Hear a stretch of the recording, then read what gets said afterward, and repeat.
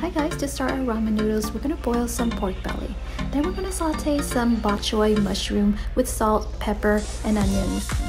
Now we're gonna add in onions, daikon radish, ginger, salt to season our broth. Once fully cooked, we're gonna remove all of that ingredients, and then we're gonna cut our pork belly, season our broth further.